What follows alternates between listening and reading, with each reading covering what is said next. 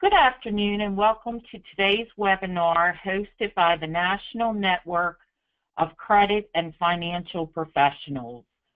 I am here today with Ken Yormark and Michael Sullivan from Grant Thornton, who will be presenting on forensic accounting. A few items to get out of the way before we begin. If you have any questions during the course of the presentation, you can ask them through the questions function on your side panel. We will gather all those questions and save them for a Q&A at the end of the presentation. If you are looking for a copy of the slides to follow along today, they will be made available after the presentation. We will also be sending a copy through email after the presentation is complete.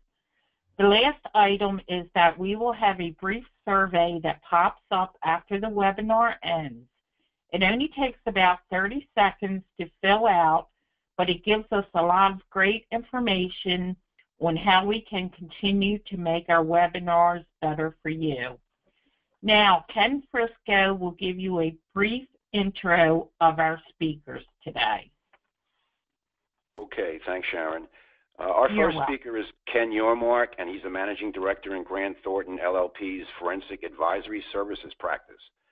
He has over 25 years of experience in the areas of forensic investigative services, having managed and conducted numerous complex, often high-profile securities fraud, anti-corruption, Foreign Corrupt Practices Act, and Ponzi scheme investigations involving public and private companies in all industries around the globe. He focuses his practice on accounting issues, forensic accounting, financial investigations, securities litigation, and anti-corruption risk assessments. Our second speaker is Michael Sullivan. He is a senior manager in Grant Thornton's Forensic Advisory Services practice located in New York. Mike has a significant experience in managing a wide variety of matters, assisting both companies and attorneys with forensic accounting matters, fraud investigations, the assessment of damages, post-acquisition disputes, litigation support, financial modeling, data analytics, valuation analysis, and other financial and accounting analysis. His primary industry experience is in the financial services, construction, and retail industries. I'd like to welcome both speakers and turn the presentation back to both of them to begin the webinar. Thanks very much, Ken, and to Sharon. So this is Mike Sullivan, and as Ken just mentioned, I'm here with my colleague, Ken Yormark, and we're going to be giving you a relatively brief overview of the forensic accounting profession and how some of the techniques and observations that that we make as part of our services might be useful for you all on the phone in your areas of expertise.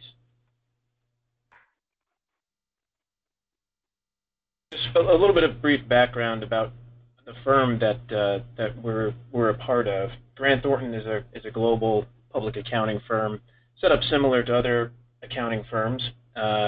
We have three primary service lines: audit, tax, and advisory in over 130 countries globally.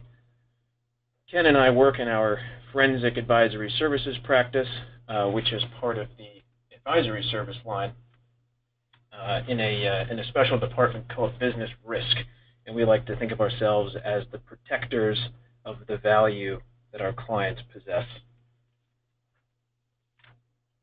In terms of our flow of the presentation today, we're going to start by discussing some basic fundamentals of accounting that we are assuming most of the folks on the phone are already familiar with, but we'll kind of touch on some key concepts of GAAP and how certain fundamental accounting concepts can be important when considering financial statement review. Then we're going to discuss the forensic accounting field and sort of how fraud and the detection of fraud plays into that, and some of the other services that a forensic accountant provides.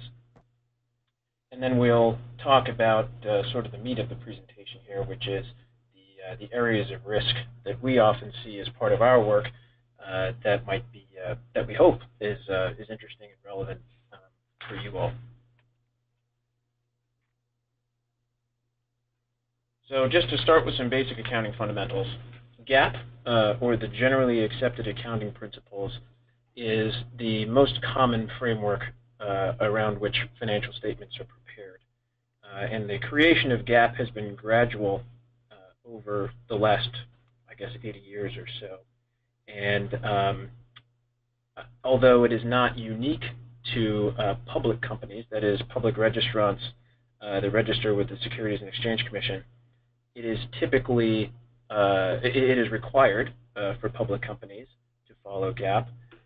And most private companies look to the public company requirements as the sort of standard to employ in their own financial preparation. So the SEC has historically deferred the kind of accounting standard process to certain private bodies, most notably the AICPA and the FASB, to create what we consider to be generally accepted accounting principles. Then, of course, you can't have rules without a regulator to enforce them, so the PCAOB, which is the Public Companies Advisory Oversight Board, is tasked with, I guess, really the regulator for public auditing firms who are to follow generally accepted auditing standards to review those financial statements. And we'll talk in a minute about the responsibilities that both management, who are the financial statement owners, and the auditors have, and things to be aware of when you're reviewing financial statements. Another fundamental element of accounting which can have a very significant impact on the financial results that you're reviewing is the basis that it's prepared on.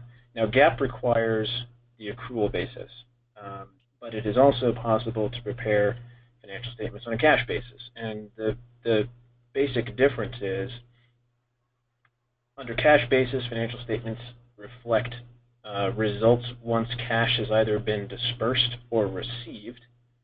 And under the accrual basis, there's much more of a matching principle that that is used. So if an expense, for example, is known, then that expense is reported. It does not have to have been paid, and it does not have to have been invoiced. It's more of, it puts the onus on the financial statement owner to accurately reflect the financial condition based on what is known and knowable. So this is actually the first point that we'll make with regard to where judgment potentially might come into play. So cash basis is fairly cut and dry. If you've received it, it's revenue. If you haven't received it, it's not. In the accrual basis, there is judgment involved as far as when you, in fact, can reflect an earnings of work that you've actually performed or not performed. And we will go into several areas where judgment comes into play, and as a result, where potential misdeeds can be done with regard to the reporting of financial statements. Go ahead, Mike. Great. Yep, and that's a theme that will be, I guess it's really fundamental to forensic accounting, which is to hone in on the areas where judgment and assumptions and estimates are used, which is very can be very often and prevalent in financial statement preparation. So, assuming that most of the folks listening are familiar with how financial statements are laid out, you've got typically you think of three statements: your balance sheet, your income statement, and your cash flow. But almost the most important, or what can be the most important element to financial statements, are the notes. And this relates back to what we were just discussing, which is many assumptions and judgments that are made are required to be disclosed in a reasonable amount of detail in the notes to the financials. Not everything, it would be nice to think that all relevant information has been reported, but it is at least the best window that a user has into areas that may be subject to appropriate estimation or potentially manipulation. And if I could just make a quick comment, just in a comparison between the balance sheet and the income statement, for example. So you could almost picture the balance sheet as being a picture in time. And the balance sheet is a financial statement that will always remain intact. At the end of the year, the amounts in that statement will flow to the following year. Whereas with the income statement, that is really an accumulation for a specific period in time. So it's almost like a moving picture in comparison to what you consider to be a picture that doesn't move in time of the balance sheet. And at the end of whatever given period that might be, for example, a full year, the income statement really wipes itself clean and starts from scratch again. And you're starting to build that income statement again from zero. Because the profit or the loss gets pulled into retained earnings, which is a part of your balance sheet. Yep. Thanks, Ken. Now, this next topic here comes from the concept statements. So this is an even more granular and more fundamental element of financial information that is required for financial information to be useful, which is sort of a key term. First, it needs to be relevant and reliable. So by relevant, it means the information presented has to give the user some perspective, useful perspective, on the past, present, and future of the company's performance. So you could call that predictive value and feedback value. Of course, if there is manipulation of those financial statements, that can compromise the information's relevance. Similarly, reliability, which is another fundamental concept here, needs to be what they call representatively faithful, verifiable, and neutral. So verifiable meaning there needs to be some ability to recreate that information. And to auditors, that's really important. And to users of financial statements that want to challenge the kind of reliability of the information, the kind of logical request to make is show me the support. Show me the contract. Show me the invoices. Demonstrate to me how this accrual was calculated. And these are all asks and requests that forensic accountants make constantly on a daily basis. And of course, neutrality in the financials means that there is no bias on the part of the financial statement creator.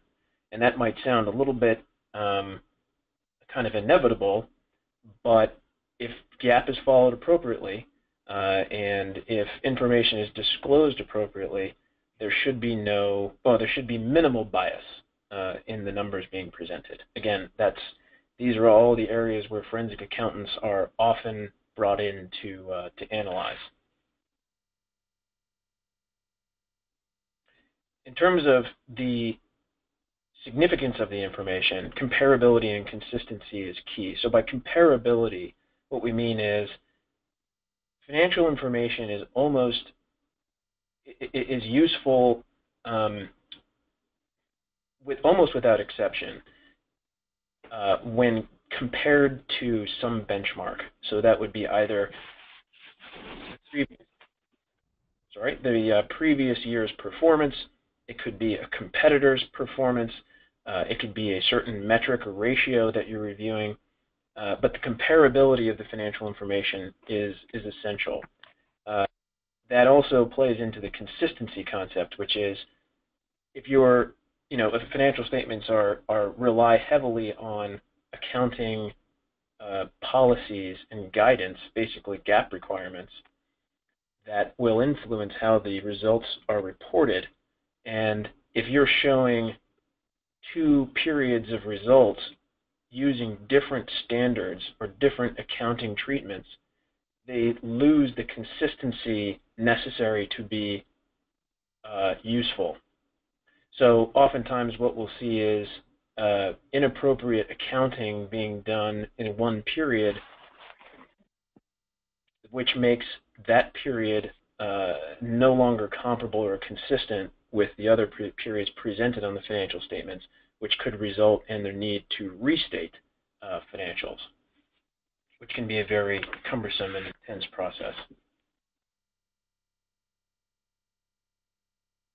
So now we're going to spend the next few minutes talking about the forensic accounting profession and how that plays in and is different from what most people think of a standard accountant or auditor. So first, usually, one of the most common areas where forensic accountants become involved is when there is either a suspicion, allegation, or evidence of fraud. So what is financial statement fraud? Well, we view it in sort of two lights, what we call asset misappropriation and financial statement fraud. Asset misappropriation is essentially just stealing. So that can be removing assets from a company for a particular employee's gain or for certain shareholders' gain, and it can be as simple as taking money out of the bank account. Financial statement fraud really is the misrepresentation of financial results or financial information with the intent to deceive the user. This is often much harder to, well, both areas here are potentially extremely difficult to detect. But the financial statement fraud element is where many forensic accountants spend a lot of time. And I'll just add one point here, Mike. Oftentimes we are asked to come in and there might be a level of suspicion already. So we have some level of guidelines where there's either a whistleblower accusation, there might have been somebody who abruptly left the company and they find things within his emails. There are a number of reasons why we potentially might get brought into to a case. But what we are clearly trying to do is establish some of the incentives and some of the reasons why people would go ahead and commit these kinds of financial frauds. Is there a monetary incentive for them from a bonus perspective? Was there an incentive for them to reach another level of promotion within the organization? Or is it just that they were just trying to siphon funds off to an entity that they owned or to a person that they knew? Yep. And what's interesting, too, about financial statement fraud is that there are also circumstances where there is no direct benefit to the, fraudster, which is an old school term that's often still used. But whether there is necessarily benefit or not, it's that intention to deceive the user that makes it significant. What is also relevant here is that for appropriate and audited financial statements, there is still the need to take representations from management. So representations from management basically means a sort of on your honor a commitment from management indicating that everything that is included in those financial statements has not been misrepresented. And the auditors will perform, very intense and comprehensive testing to confirm that representation. But at the end of the day, it is management who is responsible for the contents. And just to clarify one thing, I mean, when an audit is done, the auditor's responsibility is not to find fraud. That is not something that is an expectation. They are not looking at things in the same level of detail as we might look at if we were brought in for reasons of suspicion. So just understand that the accounting firm, when they come in the door to do their audit, that is not their number one priority. If they happen to find it, they have to bring that forward and elevate that through the board and through management, but that is not their number one priority. Exactly. So that brings us to kind of our next topic of what is forensic accounting and how is that different from your other varieties of accountants and auditors. So as Ken mentioned, a financial statement audit provides reasonable assurance that fraud would be detected if it were material to the financial statements. So that goes along with any other material misstatement that might exist. But as Ken mentioned, there's a very different set of procedures that are used when there is a suspicion or evidence of fraud that exists that forensic accountants would pursue in much more detail. So that fraud examination, when the time comes, typically either a fraud examination can be performed internally by a company's internal audit group or compliance groups, but most often it is a professional firm like ours who would be brought in to perform an independent fraud examination, which is a key piece of any successful forensic matter, is the assurance that the team performing the work is not in any way influenced by the outcome. So further there, instead of accepting management's representations, as is appropriate in other areas of accounting, for a forensic accountant, it's more about investigative interviews done with management and with key personnel, and it is much more about confirming information against third-party created source documentation. So that would be documents like negotiated contracts,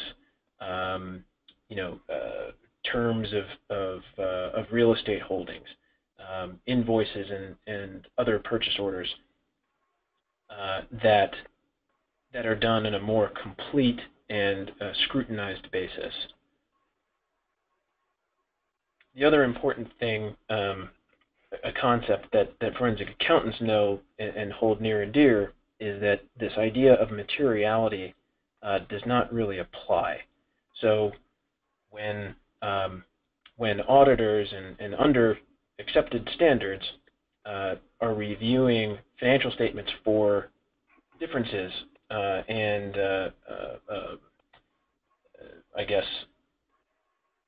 what you would call either differences from the underlying records or unexplained or unreconcilable issues, if it falls below a certain materiality level, that is, it's not significant to the other numbers in the financial statement, it's often acceptable to simply waive that amount, kind of just accept it and know that it's not going to materially affect the user.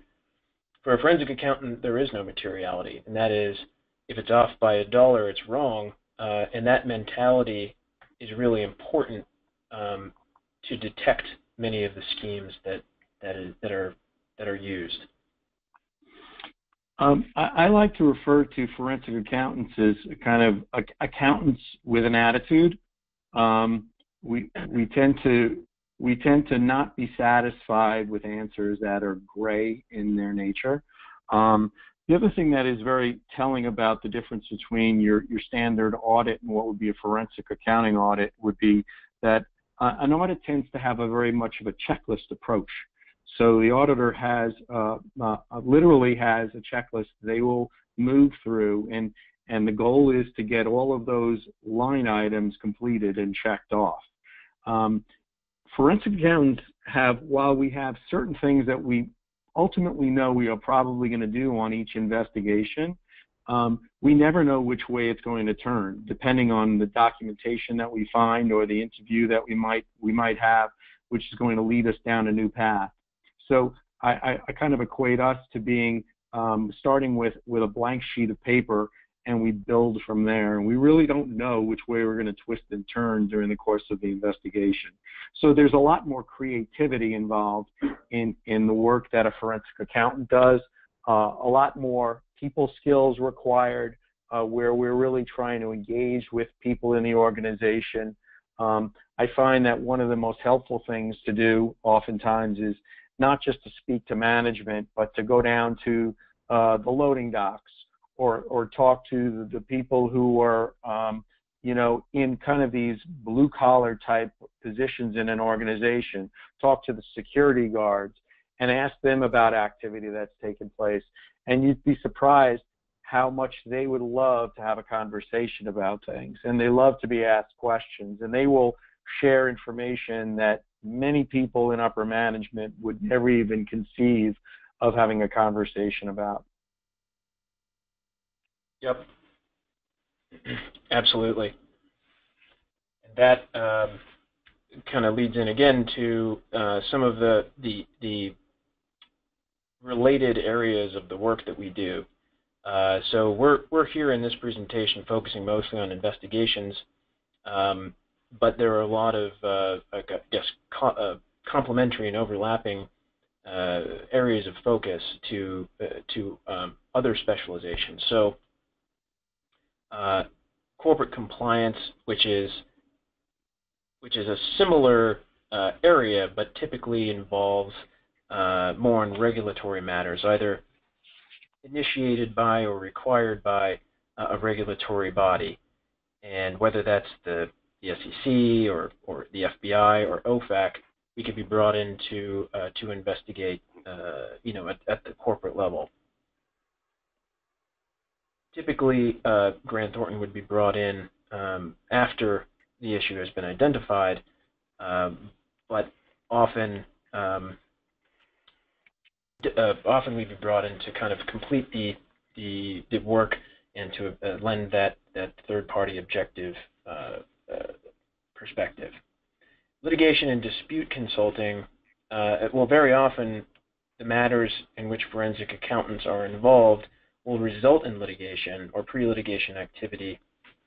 So forensic accountants are well versed in conducting our work so that our observations and findings will be treated appropriately in a litigation context. And that's another kind of learned skill set that we kind of cross the boundary into almost a legal expertise in terms of whether our opinions should be made available externally from the client, or whether they really are protected under what we call the attorney work product doctrine, and are really only available to management. And navigating that landscape requires a lot of experience and the ability to interact with lawyers and legal teams pretty seamlessly.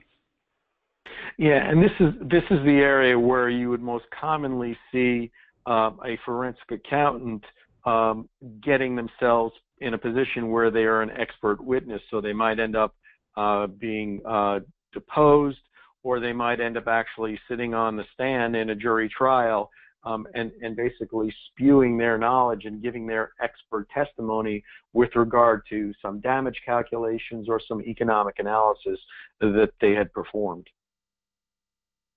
Yep.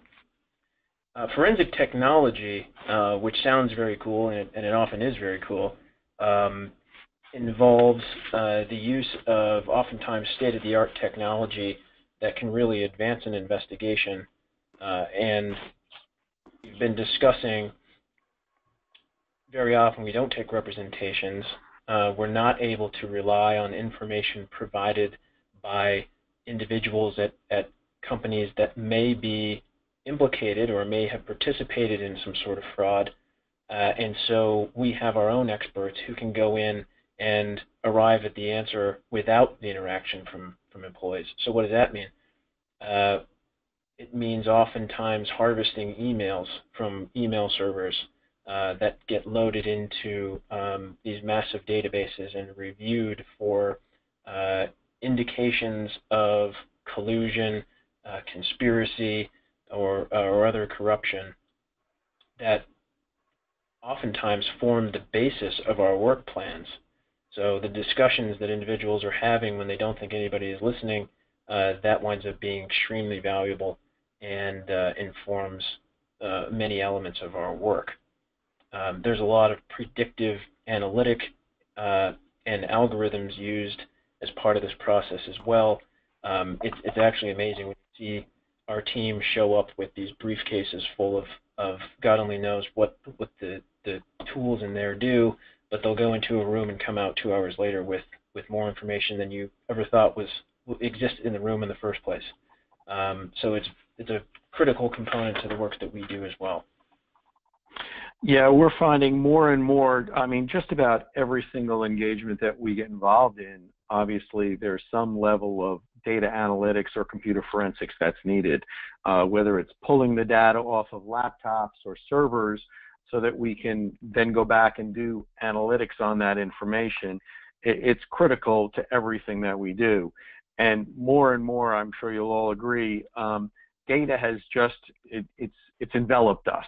And every year, the amount of data that's available just increases by many multitudes.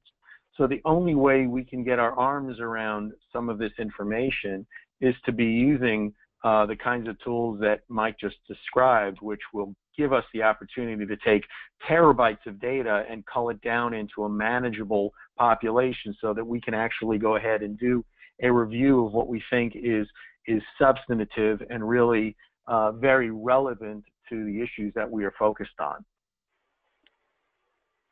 Yep. Certainly.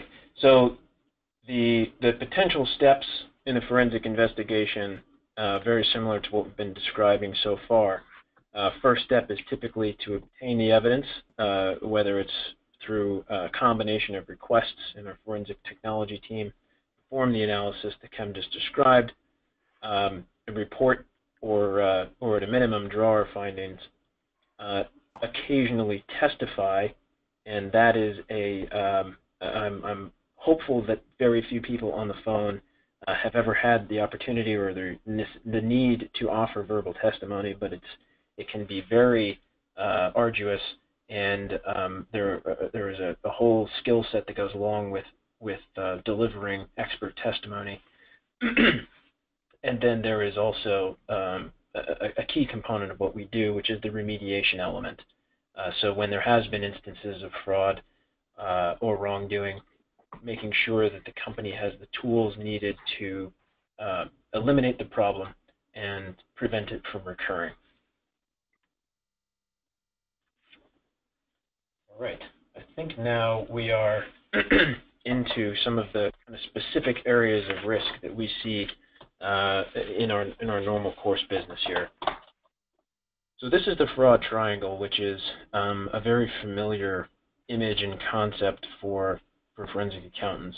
And it really, the purpose of this is to demonstrate for fraud to occur, so the intention to deceive a financial statement user in this case, for fraud to occur, there needs to be at least two, if not all three, of these elements present. So the 3 points are pressure, opportunity, and realization. So by pressure, we mean there has to be some force motivating the individual or the company to conduct the wrongdoing. So that can be something as simple as the company is struggling and but knows that in order to remain in its current position in the market, it must, under any circumstance, report strength and positive results, which is something that is very common in most businesses nowadays. So that sort of pressure, though, can result in bad acts occurring. So usually we see this when there have been declines and extra stresses on a particular company or a particular industry, but lo and behold, certain companies are posting record profits. There may well be explanations that those sorts of results. There may not. But that pressure is something that's required. Management can also exert an extreme amount of pressure on its teams to produce and to arrive at results that may not be realistic or may not be reasonably achievable, and the teams responsible for the operational teams feel that they have the obligation to do whatever it takes, and we'll talk about that concept in a second here too. Oftentimes, management and owners' personal financials situation may be impacted by posting real results, and so manipulated results are used as an alternative to prevent personal financial loss, whether it's a guarantee of debts or whether it's that management has a significant ownership that would be affected by negative earnings. Opportunities. So this is another important area for all of us to consider in our day-to-day use of financial information and interaction with management. And that is what opportunity is there to affect this sort of inappropriate result. And most often we see the opportunity being a low internal control environment. So what does that mean? That means that for a company to have strong internal controls, you want to see segregation of duties. You want to see a kind of a comprehensive reporting structure where wrongdoing can be reported. For example, if splitting the responsibility for certain functions among multiple people. So that's a key area to be aware of. Another opportunity area might be that the company has significant influence in the market or amongst its customers, and can generate or can realize non-arm's length business dealings. So, for example, if a company makes a chemical or some other material that's critical for the production of iPhones, they may have additional leverage, and they may ask for a favor, essentially, that could positively impact them from a reporting standpoint. That if the environment was more competitive, that situation might not be possible. Another exposure area there is when the company has significant related party transactions. So maybe it's a part of a global conglomerate where there's a lot of business done with related parties. Again, we've seen it numerous times where those transactions are either borderline or just simply not arm's length, and that has the effect of manipulating the results. The kind of last point I'll mention here under opportunity is the organizational structure is complex or unstable. So if we observe high turnover in senior management, or legal counsel, or the compliance department has been dissolved, those sorts of factors can also be very telling and indicate that additional review is necessary. In terms of the attitudes and I guess rationalizations, which is the third point on the triangle, this is really what I'm sure all of us have felt at some point in our professional experience, which is this is just how this is done. Very often employees and operational folks will say, my boss gave me this instruction, and so I didn't want to get fired, and so I did what my boss told me.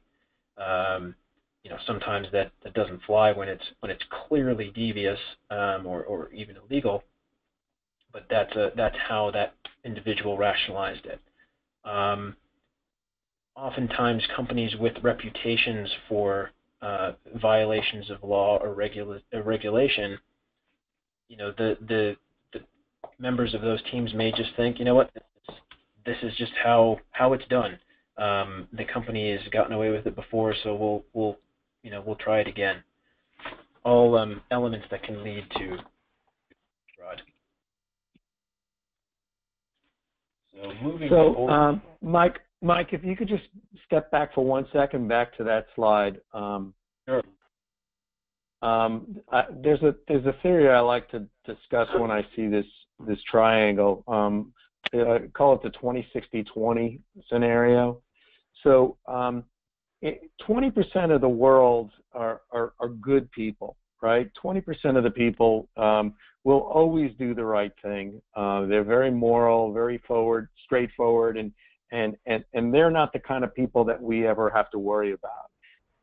Then there's the other side of the spectrum, which is the 20% who are always trying to figure out an angle. They're always trying to figure out a way to cheat somebody. They're always trying to figure out a way to get another dollar out of your pocket or another dollar out of their corporation's pocket. And that's the 20% that's going to always keep me in business.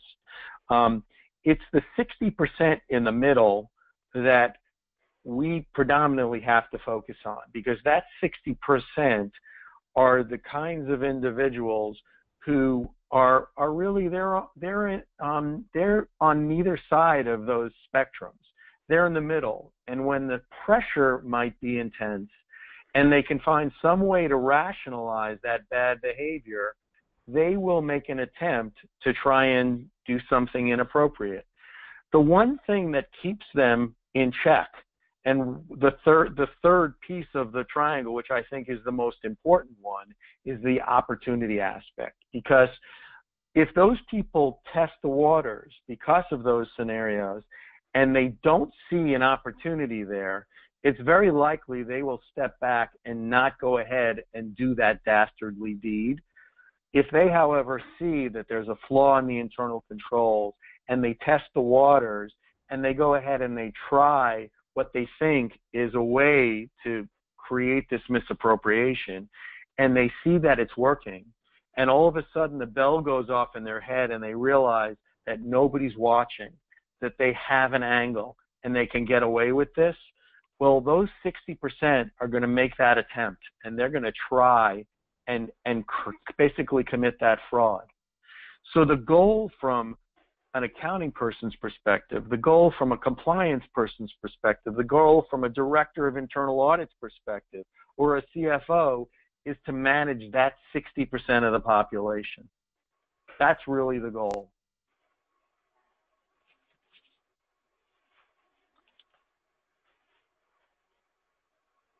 You may continue, Michael. Oh, sorry. I was just, I made a terrible joke on mute, so I'm glad nobody heard it. All right. Moving forward then, revenue manipulation is our kind of most commonly observed area where fraud occurs.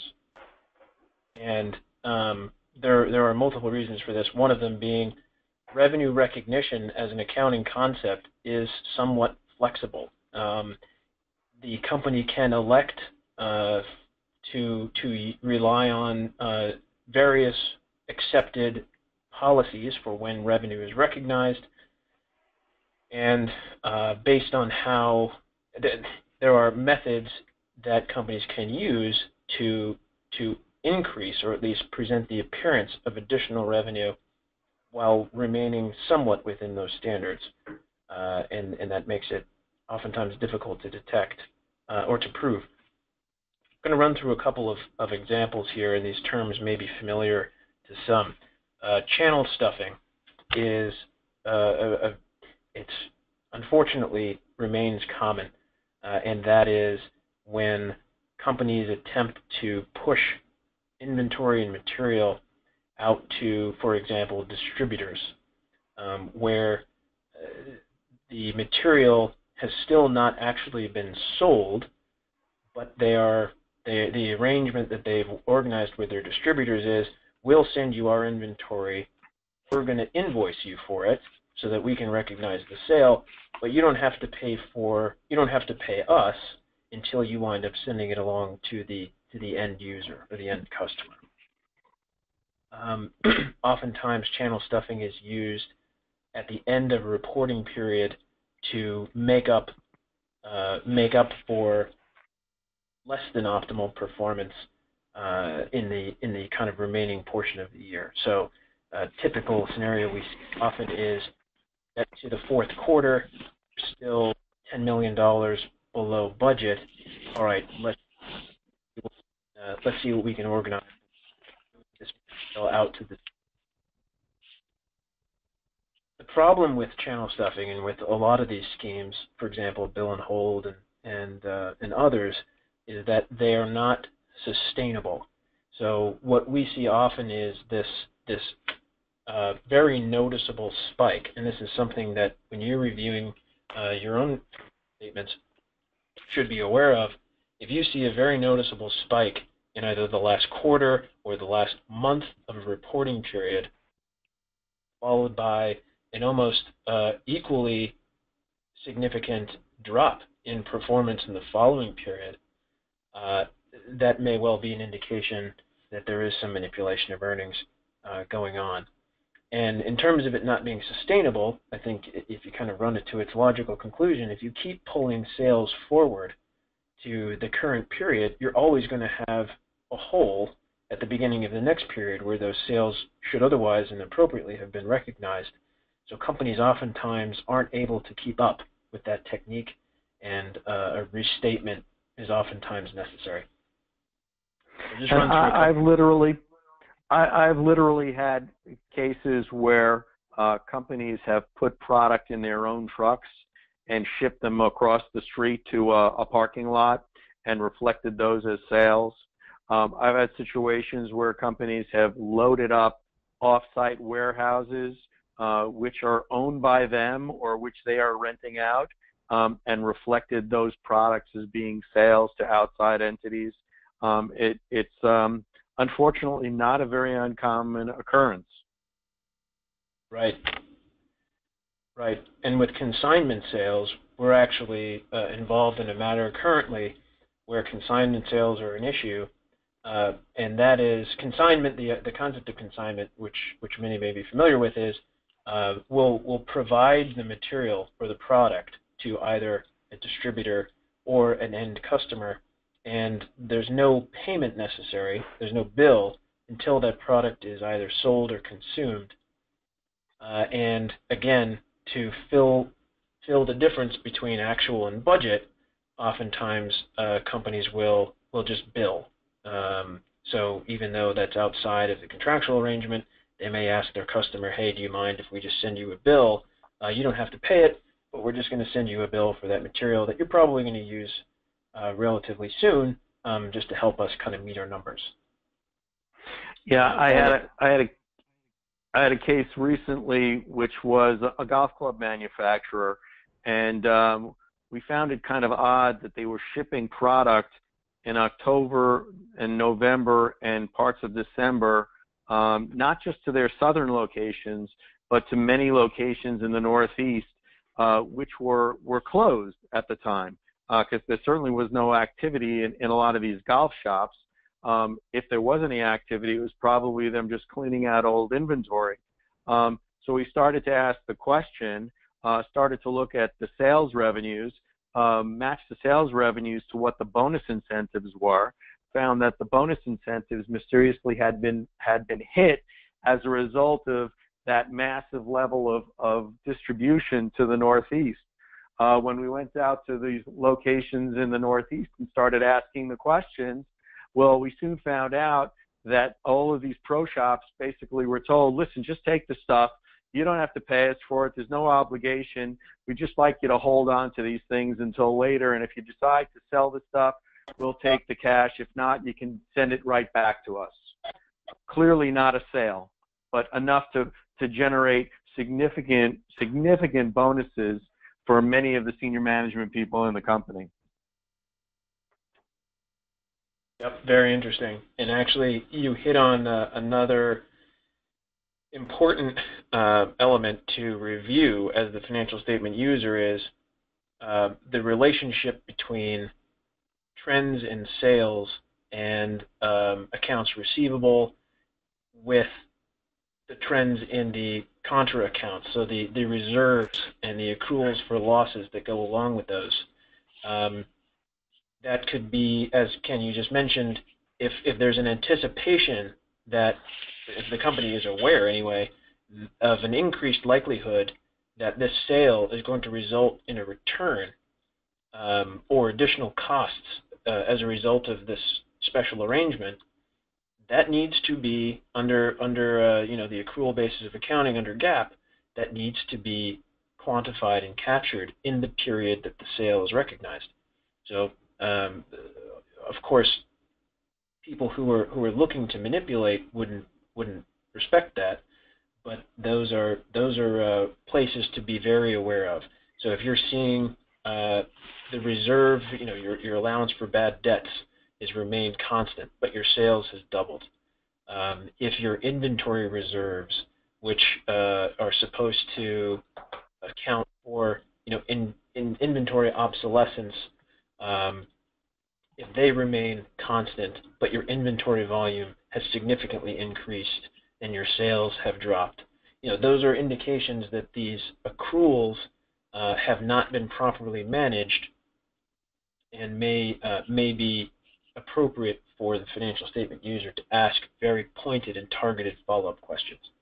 So that's our kind of key takeaway to the financial statement users on the phone is understand where judgments and estimates from management exist in the financial statements and how significant are those items compared to what your reason for reviewing the financials, and ask the questions. Make sure that you understand the basis for how those amounts are quantified, the risks that management's considering in preparing them, and prove it to yourself.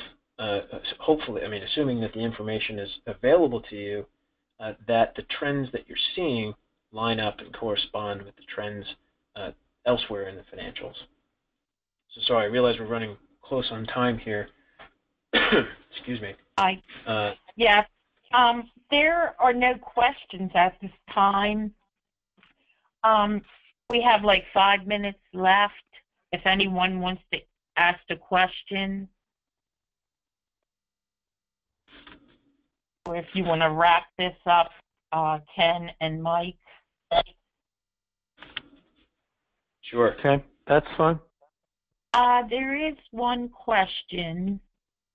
Let me see. I just received. It says consignment sales are common. Are you saying that they are illegal, or the time when the revenue is recognized is what makes it fraud or not?